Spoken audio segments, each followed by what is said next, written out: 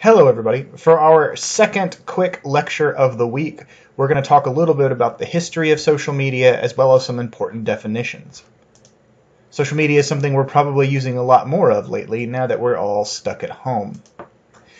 And I think it's important, if we're going to talk about the history of social media and social networking, that we have a working definition of what these things actually mean. Because they're kind of abstract ideas that get talked about as being one and the same. There is social media, the platform, the product, the companies that provide these outlets for us. And then there's the process of actually using social media or of using social networking online. So, like I always do, let's start with Wikipedia for our definition, since they do a really good job. Wikipedia defines social media as social media are interactive computer-mediated technologies that facilitate the creation or sharing of information, ideas, career interests, and other forms of expression via virtual communities and networks. Now, this is a pretty long, fancy definition, but you get a good sense of what it means to be social media, right? That it's all about the facilitation of creation or sharing info and ideas, and that this sort of last word at the bottom, the last word in the definition, is the one we're going to focus on, which is the idea of the network. We can look at research that points to the idea that social media and social networks are sort of two different things, that the social media is the higher level, it is the product that can deliver the social network to us, but it's the network, it's the way that people interact and connect with each other on these sites that acts as kind of the DNA of social media. It is the foundation on which the rest of it is built. And if we look at, again, the Wikipedia definition for a social networking service, or an SNS as they are sometimes called, we see that it says, quote, a social networking service, also social networking site or social media, is an online platform which people use to build social networks or social relationship with other people who share similar personal or career interest, activities, backgrounds, or real-life connections. And you can see that the definition is similar, that even name drops the idea of social media in the definition of social networking. But they are sort of two different things, that social networking is the process involved, and social media is the final product involved. A researcher by the name of Dana Boyd, who legally has her name lowercase, just so you know that's not a typo, came up with a working definition for social networks as they were starting to get very big and popular. Dana Boyd had the idea of, hey, we ought to have a working definition so that when we research and study this stuff, we're all talking about the same thing. And so the 3 steps of the Dana Boyd definition of social network is step 1. You can make a public or semi-public profile. So you're allowed to have a page that is yours or have an account that is yours that you can customize and make your own. You can put a picture of yourself. You can describe what you like. You can describe the books you like to read and the movies you like to watch and the video games you like to play. You can make it all about you. Step 2, you can form a list of connections. So there's other people that you can choose to follow or be friends with or see the kind of stuff they're posting, see the kind of stuff that they repost. So it allows you to have that connection. And then finally, step 3, this is one of the steps that we tend to forget about when we talk about social networking and social media, is that step 3, you can see who the people you are connected to are connected to. And the easiest way to describe that is saying that you can see your friends' friends. And that's important because we would need the ability to have that, to have a social network reach far enough out to connect to be successful. This is from some research I've done a long time ago. This is actually a visualization of my own Facebook network, where the color coding represents how I know certain groups of people. So, for example, I believe the light blue here were people who worked in journalism who I know, and people with the red dots are people who went to undergrad with me that I know. Because I went to undergrad for journalism and then worked in journalism afterwards, these two groups are pretty well connected with each other. But in order for this network to spread and exist, there needs to be ways to connect the two. If you'll notice, you've got lots of dots between the purple over here and the light blue over here that connect everything. Another researcher who worked a lot with Dana Boyd named Nicole Ellison has this really wonderful quote from a piece of research that says Facebook is used to maintain existing offline relationships or solidify offline connections as opposed to meeting new people. So the basic idea of this is that social networking and social media sites, we tend to use them to maintain existing friendships, and we don't tend to use them to make new friendships. And when we do, we actually end up thinking about those friendships that are based only on social networking connections as being different to us. We hold them in our heads differently than when it is an existing relationship we're just using Facebook to maintain. And there's another quote that Boyd and Ellison have found or have used a lot in their research that I really like, which is that the reason why social networking and social media sites have been so popular is that they give us the capacity to write ourselves into being. We get to put the best version of ourselves on social media, right? We don't put all the embarrassing stuff or the stuff that makes us sad. We tend to show the best version of ourselves. That doesn't mean that we are treating the entire thing like advertising or public relations the whole time. But it does mean that we are careful about what we put there. We tend to put things that make us look good, and we tend to ignore stuff or not post stuff that makes us look bad. So where do all these sites come from? That's the big step here. So we need to get in our time machine and we need to go back a little bit to try to find the first instance of something that fits that definition. We can start off with stuff like early internet forums, early Usenet groups. They had ways of connecting with people, but there was no central page that was just yours that you could customize. There was also chatting systems, so some of you may remember AOL Instant Messenger. That had a way of having a profile that was yours and connecting, but you couldn't really see what other people were connecting to as well. You couldn't see who other people had on their AOL Instant Messenger list. And if you were really nerdy, you may have been involved in IRC chats. IRC is Internet Relay Chat. And again, you didn't really have a page that was yours, although you could interact with a lot of people. Now, some of the early first couple of things we can look at on the internet and say, yeah, this was probably social networking or social media before you could call it social media or social networking, were early dating websites like Match.com. But the only issue with those in terms of fitting in with the definition is you couldn't really see who anybody else matched with.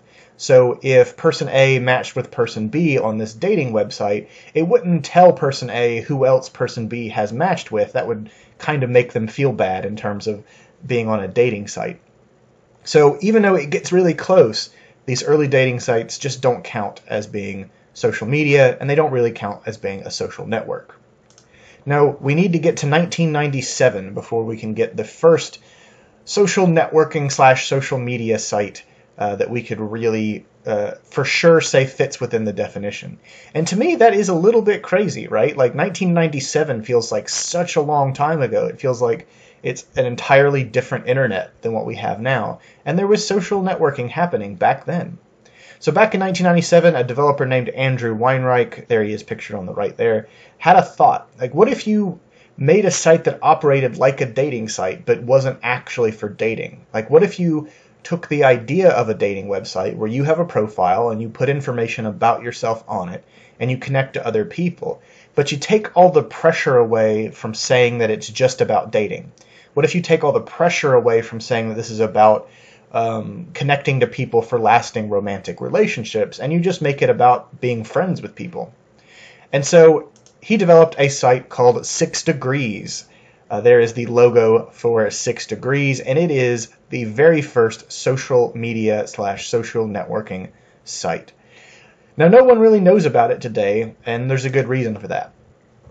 At its height, it only managed to get about 3 million users, which seems like a lot, but if you compare it to pretty much any startup nowadays, 3 million isn't really anything. And not only that, but you have to have a certain amount of people on a social media site to be creating enough content to post to get other people to connect and interact with each other.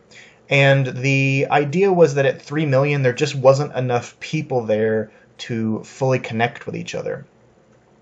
And so by the year 2000, by the new millennium, They ended up shutting down.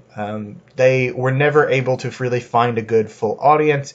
They were just around a little bit too early. Little did they know where social media was going to go after the year 2000.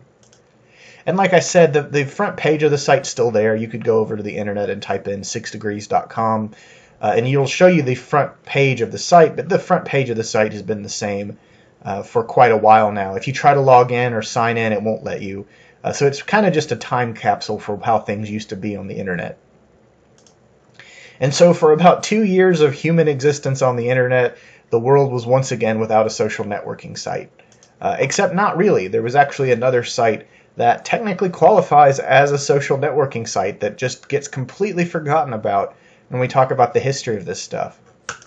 In 1999, there was a blogging site that was started by a guy named Brad Fitzpatrick, and it was called LiveJournal. I don't know how many of you have ever used or are familiar with LiveJournal, but back in the early 2000s, it was a pretty cool place to be. And it had the sort of played around with the idea of letting people string their blogs together by friending. So you would start a blog, and it would be your little blog page, and then you would friend other blogs, and sort of like a Facebook account now, but instead of it being your personal Facebook page, it would be your blog.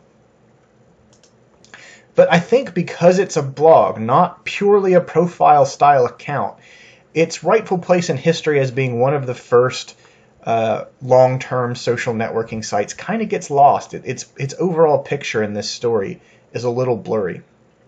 LiveJournal is still very much around, but it is owned by a weird Russian company nowadays, and I wouldn't recommend going to check it out just because I have heard a lot about malware being on the site and it kind of being sketchy now.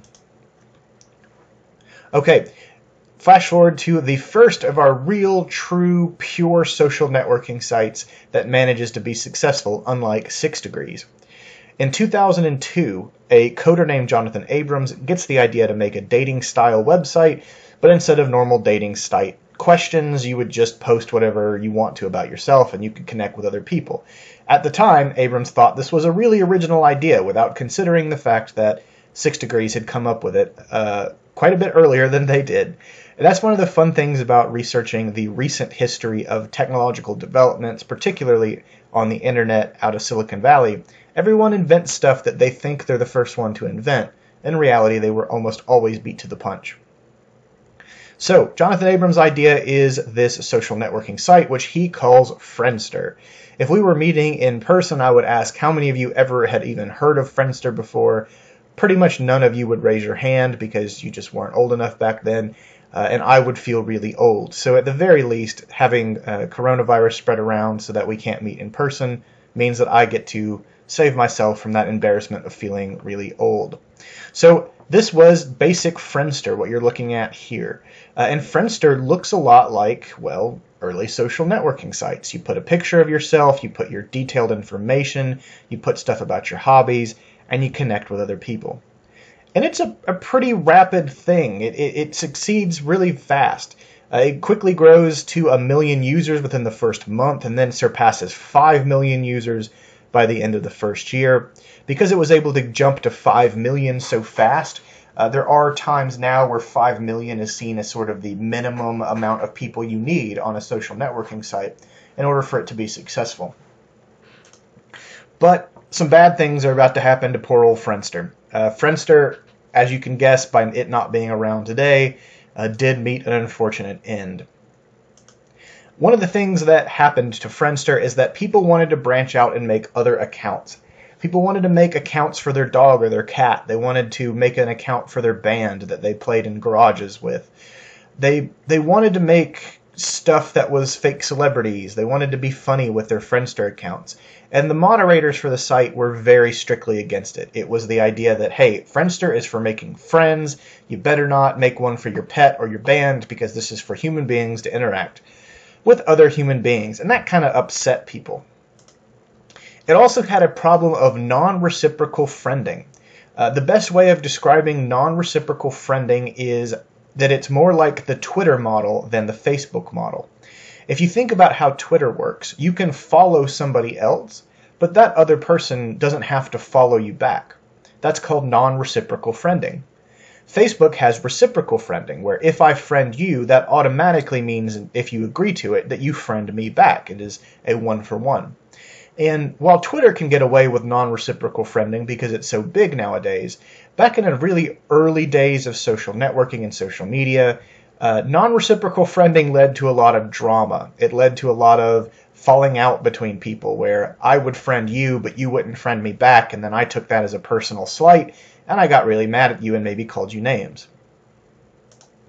Another one of the reasons why Friendster ended up running into a lot of trouble is there were these constant, persistent hoaxes that would spread throughout the site, which was free. It didn't cost any money to use Friendster. That the site was about to start charging money for people to have a profile. They would be chain letter style posts that people would post, and they would get sort of spiral out of control that, oh my gosh, Friendster is going to start charging you $5 or $10 to maintain a profile. Now, these rumors and these hoaxes were, on one hand, entirely unfounded. Friendster had no plans to charge money for access to the site. On the other side of things, the idea itself wasn't entirely unprecedented, because a lot of early dating websites on the internet did charge money to maintain a profile. And then in 2003, which seems like so long ago now, a competition finally shows up for Friendster, a site to compete against it, and that site, as you may have been guessing, was MySpace. MySpace was really one of the first social networking sites to get massively, massively big. While Friendster was still popular, Friendster never got as big as MySpace would eventually get. And MySpace made good on a lot of the problems Friendster was undergoing. MySpace decided that they would allow anyone to make accounts for anything. If you had a band, you could make an account for that band. If you had a dog with a funny face, you could make an account for that dog with the funny face. You could make accounts for fake celebrities. You could make an account for parody that was parody based, right? You could do everything on there that they wouldn't let you do over on Friendster. They also were really mean about the rumors and hoaxes going on around Friendster. One of the things they would do is anytime that one of those, hey, Friendster's going to make you start paying to have an account, hoaxes would go around on Friendster, MySpace would post a press release on the front of their site that would promise that the product, that MySpace, would always remain free to use. They never mentioned Friendster, but it was always sort of a wink and a nod of, hey, if you're worried that this hoax over on Friendster might be true and they're going to start charging money for it, well, better come over to MySpace because we'll never charge any money. There's a lot of unfounded rumors as well that's kind of fun, that MySpace was actually the ones posting the hoaxes on Friendster to start with, but those, again, have never really been proven. And as you can imagine, this really hurts Friendster. Friendster shuts down for a while in the late 2000s because everyone moved from Friendster over to MySpace. It did reopen way later in 2011, but it didn't reopen as a social networking site. It reopened as a kind of sketchy Malaysian-owned social game site that had stuff that was meant to compete with Farmville-style games on Facebook. It wasn't terribly popular, and it did shut down in 2015. This is the way that the front site, the site will look if you go there now on Friendster. It just has a little post-it note thing about how they've shut down on June 14th, 2015. This also was a really big bummer for people like me who research social networking sites, because when they flipped everything over to the social gaming stuff and then shut everything down, everything is now locked behind this front page, which means that we'll never get a chance to research early Friendster days and how people used social networking sites like them again, which is kind of a bummer. So, back to our main story. MySpace becomes a massive cultural phenomenon. Everything like who's going to be in your top list of friends on the site becomes a really big deal. It becomes a cultural thing. People were selling MySpace t-shirts in Hot Topic, which, now that I say that out loud, is the most mid-2000s sentence that's ever been said. So MySpace becomes a massive cultural phenomenon. It eventually sells to News Corp, as we know from previous lessons in this class, are the primary owners of the Fox News company in 2006 for a whopping $580 million. Unfortunately, as we probably all know, Bad things are on the horizon for MySpace. Just like how MySpace stepped in and really hurt Friendster, there's another site that's about to step in and really hurt MySpace, and that site, as we know, is Facebook. Facebook stepped in and was everything that MySpace wasn't because it made itself exclusive and cool. Initially, you had to have a .edu email address to be on Facebook, so it had this air of exclusivity that you were a cool college kid if you had a Facebook account. And then it just spirals out of control from there. But more on Facebook in a second. Eventually, MySpace, after having its lunch completely eaten by Facebook, they end up selling the company in 2011 for only $35 million, which, if you consider how much they bought it for, was an absurd loss on their behalf. So they sell MySpace in 2011. They actually sell it to a group of investors that was led by Justin Timberlake, who was a very big believer in MySpace and thought he could relaunch it. And he did relaunch it. It had a brand new layout. It was way more music focused and music friendly. They tried to cater a lot to bands and musicians and make it about booking gigs and demoing new material. And it was somewhat popular, but it never really took off. Eventually, his group of investors sold it to Time Incorporated, who sold it to Meredith, who is the media company that currently owns it now. And if you've never heard of Meredith, it's because we haven't taught them, because they're not one of the very large, giant media companies. And so that brings us to where we are today. Nobody has yet toppled Facebook. There are other popular social networking sites. There's Twitter, there's Snapchat, there's TikTok is increasingly popular, but they don't have the same numbers that Facebook has. And part of that is because Facebook has proven to be an absolutely ruthless tech company, even in an era of really ruthless tech companies. If Facebook faces a company that it sees as some sort of competition, they have taken two routes. One is to just buy the competition. So when Instagram launched, there was a lot of worry with Facebook that Instagram was going to steal their business, because most people, when you ask them, say that they maintain their Facebook site primarily because there's a lot of pictures and images that are already hosted there, and they don't want to have to move them. So Instagram was like, oh no, this is competition now, so Facebook just bought Instagram. Or they just start doing everything differently.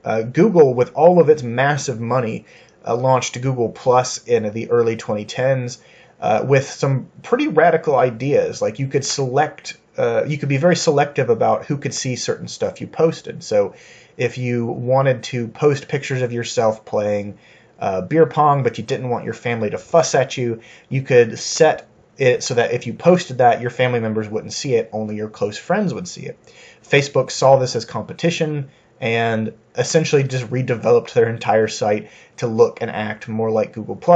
It then, if we think about uses and gratifications theory, made it so that there really wasn't a reason to have Google+, and Google+ came crashing down.